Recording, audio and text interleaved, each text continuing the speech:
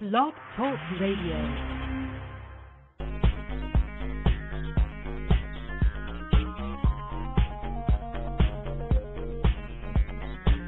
You're listening to The Limo Show, presented by Towne, Livery. And here's your host, David Bastian. Good afternoon, everyone, and welcome to The Limo Show, coming to you live via the World Wide Web. My name is David Bastian, your host, bringing you The Limo Show each week on Blog Talk Radio. I encourage anyone out there that's listening to the live stream to call the Limo Show hotline if you have any questions for myself or our guest tonight. You can reach us at the Limo Show hotline at 714-868-0786. That's 714-868-0786. Today we are going to discuss the unique and interesting career paths that some of our guests have taken, in particular our guest today, before he found himself working in the limo livery industry. In preparing for this show, I wanted to get some interesting information about career changes in people's lives, so I jumped online and I found some really interesting information. According to the U.S. Department of Labor, the average U.S. worker changes careers 3 to 5 times during their lifetime. That's 3 to 5 times during their lifetime. That's absolutely amazing. The limo industry is a melting pot of people who have worked in unique and different industries before they became owners of limo companies or drivers. Some of you out there listening have worked as soldiers, teachers. Some have been reality TV stars, construction workers, politicians. I know that there are a few limo livery operators out there that played Major League Baseball and also professional wrestlers. All of our previous work experiences help shape and mold us to become the people we are today. We have a special guest on our show, and he came from one of the industries that I mentioned earlier. In the industry that he came from, he is very well respected, and he is also very well respected in the limo livery industry. He's known by 2 names. The limo livery industry knows him as Patrick Helvey, while the sports entertainment industry knows him by Ric MCcord. I would like to welcome to the Limo Show, Patrick Helvey. Welcome to the Limo Show. Thank you. I'm glad to be here. Well, great. We're glad to have you on. I'm going to play something here for you. Your old entrance theme there. Mm-hmm. now, I remember that. You do, definitely. Now, Patrick is the owner of Executive Limousine Service in Roanoke, Virginia, and it's a company that you started in 1998. Before we talk about your life in the limo livery industry and also your life in wrestling, I'd like to mention to the listeners out there that you've been a champion in both of your careers. Your company has been recognized for many awards. You won the Roanoke Magazine Best Limousine of the Year 2007, 8, 10, and 11. So 5 years? 5 years in a row? Yes. Mm-hmm. Okay. You were nominated for the Chamber of Commerce in Roanoke 5-time Small Business of the Year award. You won Better Business Year Torch Award. And you also were recognized as the Limo Digest TAP Business 2000 Small Operator of the Year Award. You built up quite a business, and you built up quite, I would say, since 98, a lot of hardware and awards for the limo company. What's been the secret of your success? Just motivation and dedication to make it the best, to provide the best service that's possible. Just like in my wrestling career, was to give the fans the best entertainment that I could and the best athletic skills to my ability. When you decided to retire from wrestling, what brought you to the limousine livery industry? My last long-term territory was Kansas City, and there was a limousine service that was on one of the floors of the office for the wrestling promotion. And I started talking to him, and I was getting near the age it was time to start thinking about doing something else. And I started driving part-time for this company in Kansas City. It was called Mr. Nick's. Diane Forgy I met her on a cruise ship at the NLA cruise that we did a few years ago, and it turns out she bought Mr. Nick's limousine. She owns Overland Limousine. And, wow. you know, so it's a lot of ways things reconnect like that, but that's how I got started in it. And Mr. Nick was pretty good about if I had a match, he didn't have any problem with me being off for it, and that was where I got my start. In your previous career as a professional wrestler, and you were known as Ric MCcord to wrestling fans out there, you started in 1975, and you worked with many of wrestling's big names, and there was big names that we all recognize today, and some wrestlers from your era. But I'm going to mention some of the names. You worked with Shawn Michaels, Ricky the Dragon Steamboat, with, Cowboy. both of those. Oh, you did? With Dusty Rhodes? With both of them, yeah. With Shawn Michaels and Ricky Steamboat. Wow, and you also worked with Cowboy Bob Orton? Uh-huh. That's Randy Orton's dad. Name some of the other guys that you've worked with. I've worked with Kurt Hennig, DJ Peterson, Rufus R. Jones, Wahoo McDaniel. Tag teamed with Wahoo McDaniel. One good story with him is he was famous for the Indian chop, tomahawk chop. Yep. And yep. I told him one night, I said, I'm glad I'm your partner tonight. And he said, why? And I said, so I don't have to feel one of your chops. And I wasn't aware that they were having a battle royal the same night. And he got me. and those chops are pretty stiff. Now, how did you get your start in professional wrestling? I started going to the matches when I was 16, but I always watched them growing up. And a friend of mine that I met at the matches had a ring in the backyard. And we started working out. We'd go to the matches on Saturday night, and Sunday we'd start putting our own show on. And all of a sudden we started drawing a crowd. So we decided, we need to do this for real and start making some money with it. And I went for a tryout in Nashville, Tennessee, and it was a success. I got called back in a couple of weeks. And when you were a wrestler, were you considered a baby face or a heel? Baby face. Can you explain what a baby face is to the listeners? Yeah, the baby face is a good guy, and the heel is the bad guy. It wasn't my nature to be a heel. I tried it a little bit in Florida, and the fans still cheered for me, so the promoter switched me back to baby face. Every time you pretty much walked out to the ring, the fans were cheering for you and rooting for you and cheering you on. Right. That always just gets the adrenaline flowing. Oh, no doubt about it. No doubt about it. Now, when you first started out, did you start out as a mid-card wrestler, and how long did it take you to go from being like a jobber to main event status? And can you tell people about those terms that you use and what they mean? When a jobber is someone that is mostly inexperienced, learning, trying to gain experience, and they're usually matched with someone with a lot of experience. You learn from that, but also you're pretty much beaten before you go in, but you give it at your all, and if you have a good match, then the promoters will spot that, and they start giving you better matches yourself.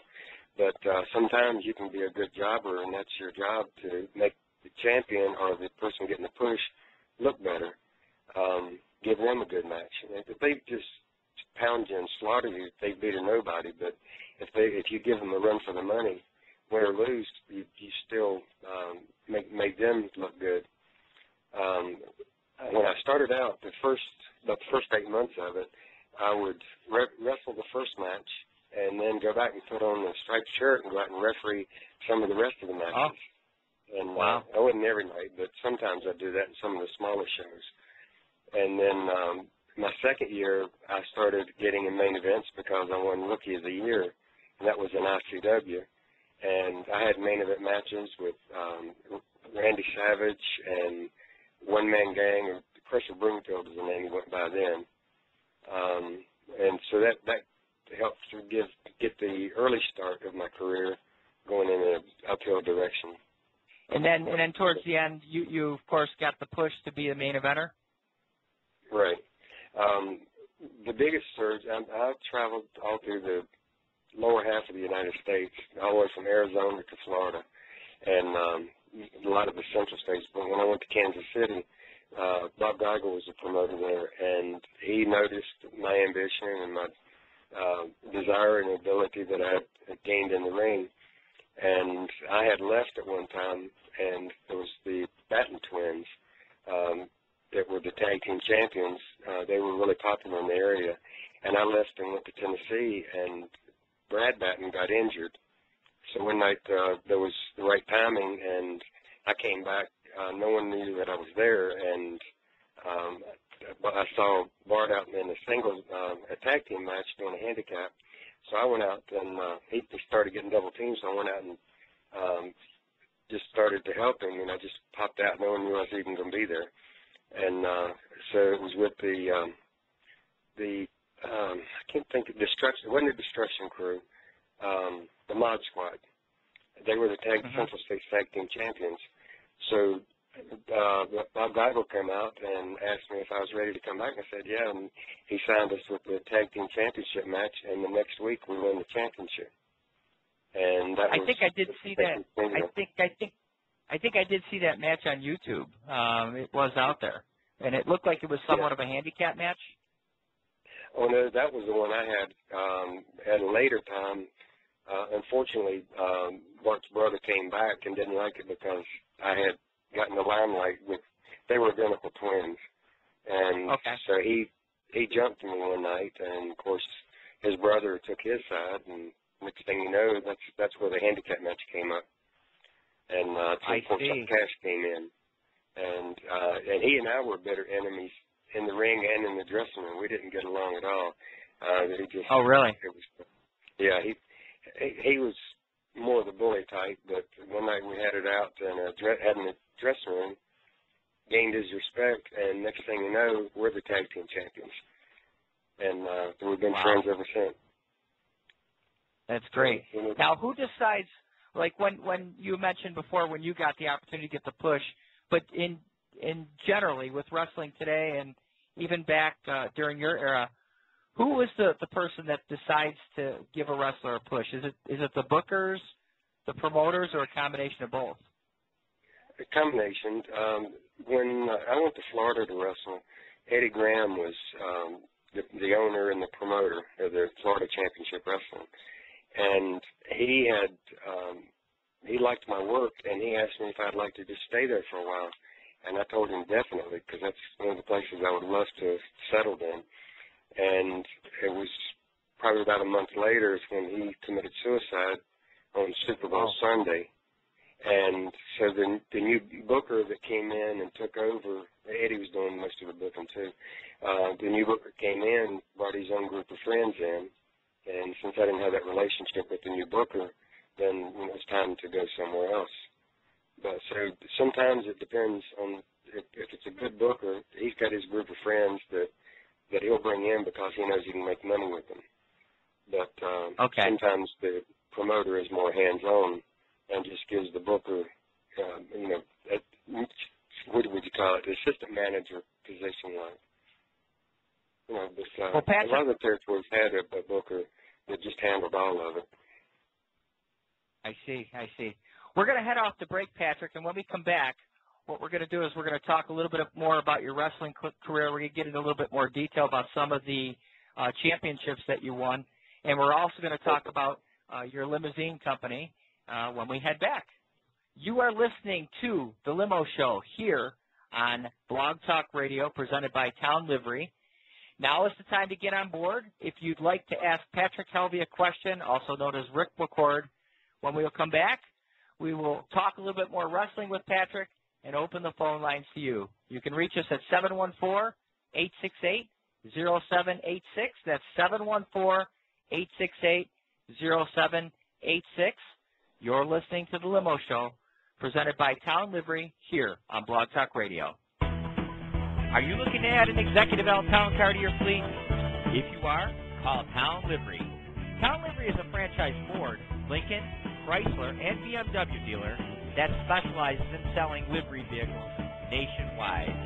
Towne Livery is located in Buffalo, New York, and is able to ship your vehicle to you at an affordable price. So, when you think of livery vehicles, think of Towne Livery. Towne Livery can be reached at 800-730-3683. That's 800-730-3683. One-stop shopping at Towne Livery. Would you like a marketing partner that not only understands marketing, but knows the transportation industry inside and out? Are you struggling to attract new customers, retain your current customers, or win back lost customers? If you find yourself saying yes to any of these questions, there's only one place to call. Call the marketing wizard of the limousine industry, Arthur Messina from CreateACard. CreateACard is the #1 supplier of business cards, marketing supplies, and promo items to the limousine industry of North America. Contact CreateACard today at 1-800-753-6867. That's 1-800-753-6867, so they can help transform your marketing and advertising into consistent sales-generating machines. You can also find us on the web at CreateACardInc.com. That's CreateACardInc.com.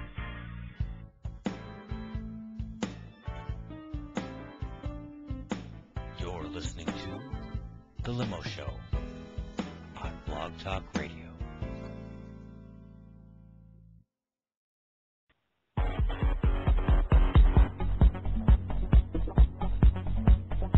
Welcome back to the Limo Show, presented by Towne Livery, here on Blog Talk Radio. We have Patrick Helvey here on the show, and also known as Ric MCcord, and he's our guest today. We're going to talk a little bit of wrestling with him, and we're also going to talk about his company, Executive Town Car Limousine Service. Patrick, I'd like to play something that'll bring you down memory lane a little bit before we get into the wrestling and talking about your business. This match is a one-fall, TV time limit remaining. Introducing in the red corner, weighing in at 218 pounds from Salem, Virginia, the ICW Rookie of the Year, Ric MCcord. His opponent in the blue corner, weighing in at 235 pounds from Sarasota, Florida, the ICW World Heavyweight Champion, Randy Macho Man Savage. And Randy Savage's manager, Izzy Flapperwitz, is with him. Patrick, what was it like to work with a legend like Macho Man Randy Savage? Right off the bat, it was, you're definitely nervous, and you're really hyped up, excited about the opportunity. But he was a great worker himself, and we had matches that they're total excellent memories. He was very high strung, and if you worked hard in the ring, he would respect you and he would give you a really good match. If you were a cocky or a prima donna, something like that, he wouldn't give you anything, and he was powerful enough to control you any way you needed to. But we had some really, really good matches that were just memories that I'll never forget. And to have a chance to say that I wrestled him, it was just, that's a great feeling. We're all going to miss him. When I heard the news that he had passed, it was just a sad day, a sad day for everybody. Even the national media covered it. He had so many fans out there. Oh, exactly. He was a definite superstar, and he was a big, important part of this business. No doubt about it. You had appearances in many of the major promotions of your era. You were with World Class Championship Wrestling, Universal Championship Wrestling, the AWA, and the most major NWA, WCW territories. And you spent a lot of time in hotbeds such as Florida and the Mid-Atlantic. Can you tell us about some of the titles that you held when you were with some of these organizations? When I was in San Antonio, which was kind of a spinoff from World Class, it was called Texas All-Star Wrestling, and I had the World Junior Heavyweight Championship there. And then when I left there, went for it again, but it was the NWA version, and I won the NWA World Junior Heavyweight title, U.S. Junior Heavyweight title. Later, Bob Geigel up to the World Junior Heavyweight Championship because we issued challenges to other promotions with their World Junior Heavyweight Champions, and only had one to respond, and so we had a match and determined to make it the World Junior Heavyweight Championship, and that was the belt that I retired with. I also had the North American Heavyweight title, and that was with Universal Championship Wrestling. That was a very pleasing feeling, just to be such a national title like that too. And I wrestled some of the best. Mark Starr and Pork Chop Cash was a couple of them that I battled off and on for that one. And then held the Central States Tag Team Championship on several occasions, as I mentioned earlier, with Bart Batten and with Pork Chop Cash. So it's been some really big names that good championship matches that just was a good feeling. I'll sit at home and watch them sometimes again, just going down memory lane. Oh, no doubt about it. And you mentioned that you almost got to work with Ric Flair. Almost. If you go on YouTube, you can even see the issue about it. It was in Memphis, Tennessee. I was on TV doing the TV taping, and I was scheduled to wrestle Ric Flair, and I'm standing on the other side of the ring, and he comes out and parades around, and Jerry Lawler was doing guest commentator with Lance Russell, and as Flair was parading around the ring in his robe, then Jerry Lawler, back in those days, he was really cocky, and so him and Flair got into it, and the referee just come in and says, well, you might as well go back to the dressing room. It doesn't look like the match is going to happen. And I would have left to work for Flair because that would have been another feather under my cap, but just to say that I have, it would have been great. In business, as well as professional wrestling, preparation is the main ingredient, and it's also the recipe for success. As a wrestler, practice and preparation is vital for you and your opponent, and you'd agree, because one mistake in the ring can cause serious injury and even death. As the owner of a successful limousine company, how have those preparation skills that you've learned in your previous profession helped you today? Main thing is just dedication.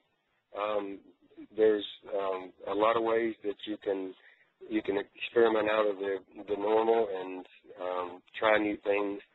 When I was in wrestling, some people thought we rehearsed the matches. I've gotten in the ring many times with someone I never set eyes on before, and they were in the other dressing room, so how are you going to rehearse the match?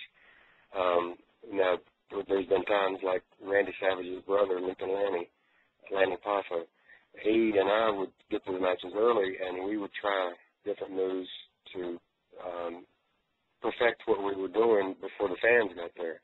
Now, that's a little bit different. I learned how to do the flying crossbody, climbing up the ropes from the inside and turning back, just because I knew I could trust him to catch me.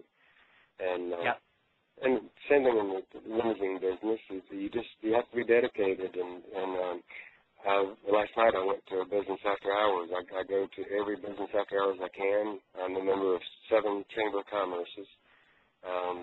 It's networking, just meeting people, telling them what you've got and what you do, and then when you present the product, just the same as being in the ring and presenting a good match. Same thing holds in both directions. Yeah, you definitely. I see you at all the limousine shows too, shaking hands and attending the seminars, and I imagine that's been a big part of you meeting many of the limo companies that you work with today. Right. I go to Las Vegas and to Atlantic City every year. I strongly believe that if you miss one convention in this industry, you're missing a whole year of networking. Because even if you go to 2 of them each year, there's different crowds and different people at each one. So you have to take care of everything on both ends of the country. No doubt about it. In the squared circle, psychology is used to work the crowd to sell the action. When I say sell the action, sell the story, let's say, going on in the ring at the moment. Paying attention to the crowd and playing to the crowd is definitely an important part of wrestling. a few months back, we had Randy Bussey from Workforce Development Group on our show, and she mentioned one thing that has stuck with me. You have 2 ears and 1 mouth, so we can listen twice as much as we speak. The art of listening to your customers, the art of me listening to my customers is extremely important.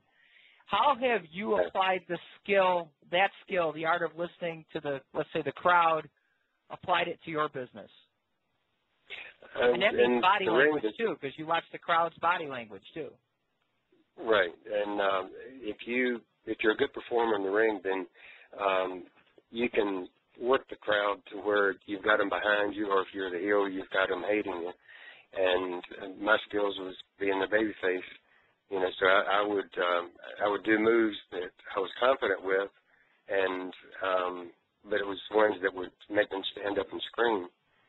And same thing in the limousine industry, is I've worked very hard to have vehicles that were extremely nice, but sometimes even a little different or out of the norm. I had a PT Cruiser stretch limousine. I've got a Chrysler 300 stretch limousine, and a Mercedes Sprinter. So those are the kind just a typical limousine service wouldn't operate. So it makes us stand out ahead.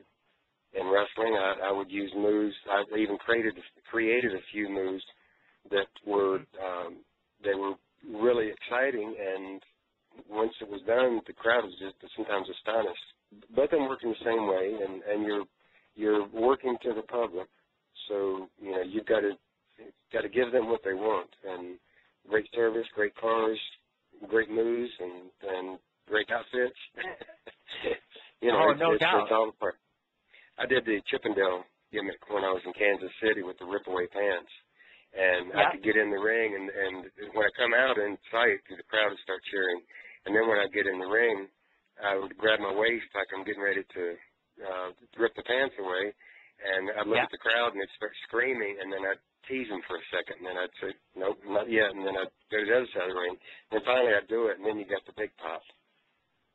So it was really fun to be able to work the crowd like that. No doubt, and like I mentioned before, I imagine that skill of learning to analyze the situation has definitely helped you with your customers, and that's one of the reasons why I believe you've been so successful on the limousine end. Right. Patrick, how can listeners find you on the web and get in touch with you if they'd like to speak with you or book your limousine company? You can go on to if you go onto YouTube, you can find me there, and I've got a basic site started with Executive Town Car and Limousine. Email is limoric without a K at verizon.net, and you can check out my website, and it's got a place where you can put in a submission form, and just if you want to dedicate a letter to me or something, just put it there, and it'll get forwarded to me. So, and what is the web address for what's the web address for the limousine company? Is etclimo.com. It's like Executive Town Car, etclimo.com. Rick, I'm calling you Rick. Patrick, I appreciate you coming on the show today. Exactly. Okay. I appreciate you spending the time today to come on the show and talk a little bit of wrestling and talk about Executive Town Car Service. I do encourage anyone out there that's listening, if you don't know Patrick, to give him a call. He's a great guy. I've known Patrick for, I would say, at least 10 years. Met him at the Limousine Show. He's a great guy. He's got fun stories that pertain to wrestling. And, Patrick, I appreciate you coming on the show. Okay, and I appreciate everything you've done. You've pretty much introduced me as the wrestler in the limousine industry at the conventions, and it helps bring back memories and keep the memories, and I would appreciate you doing that too. Oh, no problem. And sometimes if you run into Patrick at the shows, sometimes he's got some really cool pictures with him. He brought me some pictures a couple shows back, and he was showing them to everybody, and it was just great taking a look at those pictures. I enjoy talking to Patrick because I started getting to wrestling more so in the 90s, and he was wrestling a little bit before my time, and I enjoy learning about the past. Thank you again, Patrick, for coming on the show. Thank you. You're very welcome. Thank you. And thank you again for everyone out there that took the time to listen to the Limo Show, presented by Towne Livery here on Blog Talk Radio. We appreciate everyone that comes on the show. We appreciate everyone that listens to the program. We will be coming to you just about each week here on Blog Talk Radio. So have a wonderful week, and I look forward to spending time with you on the next edition of the Limo Show. Wrestling fans, seems like every week we have an opportunity, thank you DJ, opportunity to bring you an exciting new tag team here in the AWA. This week it's a new tag team, but they've been together before. We're talking about DJ Peterson, his new tag team partner, Mr. Ric MCcord. DJ, tell us a little bit about Ric. You know, Ric MCcord has been wrestling, I think, around 10 years, haven't you, Ric? So there's no doubt that he has the experience to do what I want to do. You know, I should be bitter about all the things that the Destruction Crew's done to me in the last 3 months, but I'm not. It's a very happy day. Got both tag team partner back and got a surprise for the Destruction Crew. Now, you two have held titles together before, is that correct? That's right. We were the Central States Tag Team Championship. And I came there for one purpose. Dave needed some help, and I'm going to give it to him all the way. We felt the belt around our waist before, and we are going for it again. Destruction Crew, you'd better be ready for the battle of your life. All right, you heard from DJ Peterson, Ric MCcord, brand new tag team here in the AWA, and they're looking for the crew.